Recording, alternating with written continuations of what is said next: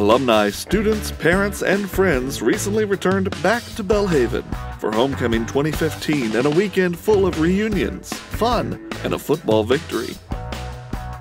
The classes of 1965 and 2005 gathered for reunions on Friday, as well as math and science alumni.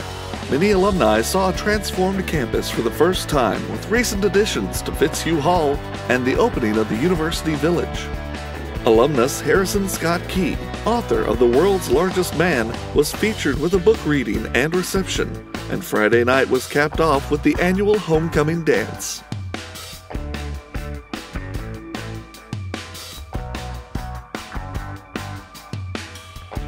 Alumni gathered for a homecoming brunch on Saturday morning, followed by a Blazer victory on the gridiron against Warner University. The classes of 1974 through 1977 gathered for a class reunion in the Center for the Arts, and the weekend concluded with the Alumni Collaborative Piano Recital, featuring Nicole Harwell. That's a look at Belhaven's homecoming weekend. We hope that you make plans to attend homecoming festivities in 2016.